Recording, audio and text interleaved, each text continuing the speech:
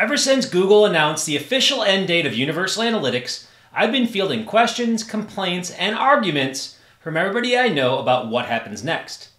The questions from my old school cousin, Geoffrey, are among the most animated. Hey Jeff, I know you laid out some pretty compelling arguments in your last video, but I still don't trust Google Analytics 4. Google totally botched the rollout and the product has no personality.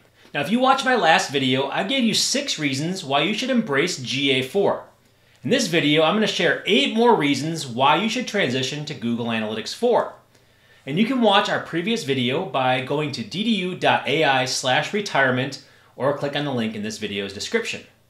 And while all the questions and complaints about GA4 that I've received are valid, and we all have our anger over Google's choices, once we get over the initial grief of losing something familiar, it's easy to see why GA4 is a great change that we should all embrace. To help you understand why the switch to GA4 is the most positive change we've had to the analytics world in years, I'm going to answer 8 more questions and complaints from my cousin Geoffrey with a level-headed perspective about why I'm excited about GA4. But what about the data? I installed GA4, the data doesn't match the data in Universal Analytics. What gives? Why doesn't the data match? Here's a secret that analytics professionals like me have known all along. Your data in Google Analytics was never accurate. You just didn't care about the accuracy because it was the best you had, it was free, and it was far too expensive to make it perfect. If you didn't want to invest the time and money in data perfection with Universal GA, you probably won't make that investment in GA4 either. I've heard that Google Analytics was free because Google knew that when you can track users and conversions from end to end, then you'd spend more money on ads. Is this just a Trojan horse or what? You're absolutely right if you think Google had an agenda by making Google Analytics free. If you ask me, it's one of the savviest moves in the history of corporate stock performance. It's the reason why Alphabet, Google's parent company, has grown so mighty over the years and why search ads are the highest margin product since Coca-Cola. While Google Analytics 4 remains free, Google has made processing GA4 data more transparent, lightweight, and less invasive for users. GA4 truly takes the user's best interest into account and shows us how to improve user performance through optimization, not manipulation.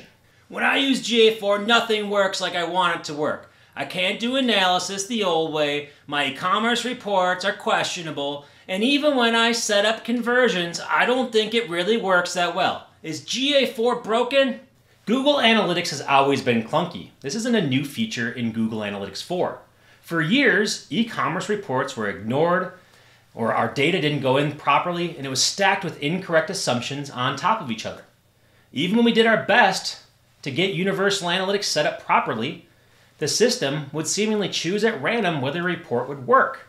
Customizations like dimensions and metrics, they weren't much better.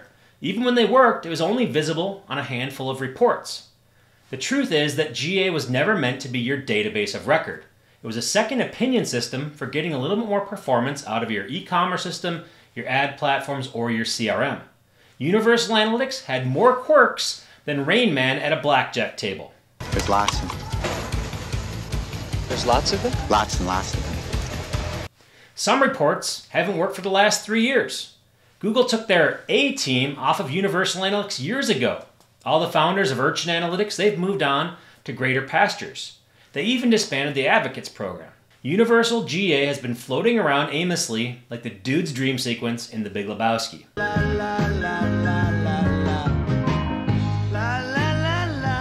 Now we knew that GA was being phased out, but we didn't want to look a gift horse in the mouth, so we sort of ignored it until that point.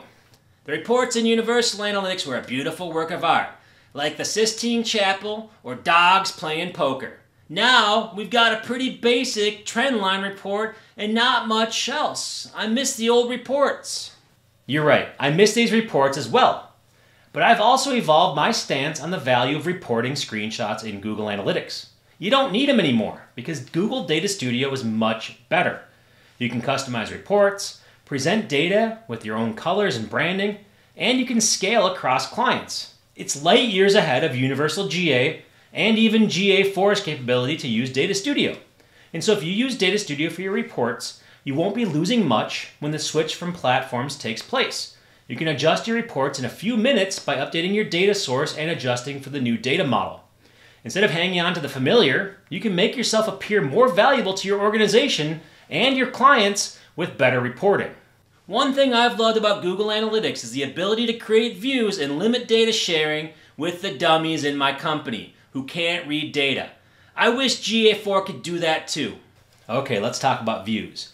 Views in Google Analytics have always been clunky and inaccurate. If you were tracking conversions, you almost never got them right in your views because filters were either too open-ended or too restrictive. So you'd have these 80% conversion rates on a subdirectory, or you'd have no conversion rate at all. There was no real way to limit the data that could be seen by users, and access to reports was a mess.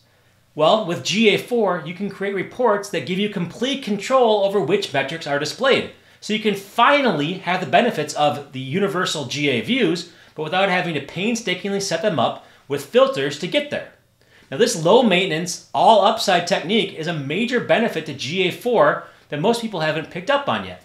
Not to mention the control you can gain by using Data Studio for your reports. I've been in marketing for 40 years and I'm going to miss the ability to look up our old campaigns, like that campaign in 2016 that did really well. We made you know what great again.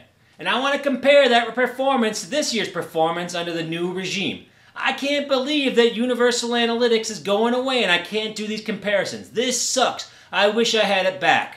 Let me tell you a secret. You can still run reports from 2016 and compare them side by side with the present, even after you switch to GA4. Your old reports aren't going away. They're just a little bit more complicated to pull up. Yes, you won't be able to compare your data year over year in Universal Analytics after July 1, 2023, but that means you have plenty of time to tag your GA4 account to retain this capability. I recommend that you focus on your future report sustainability versus wasting time complaining about the past. How much does data from 6 years ago really help you anyway? Live in the now, man. Live in the now. You know what I heard? I heard that Google just forcing GA4 on us so they can get our old data off the books and they can start fresh. That's bad for the users, right? That's my data. I hate to break it to you, but your past data is a liability. There's a near certain chance that your past data contains information that would be deemed illegal under the GDPR. For example, any email address that's stored in your Pages report is a violation of GDPR and Google's terms of service. Any data that features personalization within it is a liability for you and for Google. Think of this as a fresh start with privacy-first analytics, not a loss of data you'll never look at again anyway. You know what, Jeff? Even with everything you've said, I just don't like using GA4. Not all the reports work, it's not ready for prime time, and now the clock is ticking. I just can't get over how incomplete this product is. I've been working closely with Google Analytics for 15 plus years, and have been a partner of Google's for many of these. And while it seems romantic now that Universal Analytics was a great product from day one, it didn't always start out that way. In fact, it was pretty quirky when it was first released. And I advised clients and students to wait for years before moving over to Universal Analytics from Classic. Then magically it just got better as the deadline approached to move over. And that's what I suspect what will happen here with GA4.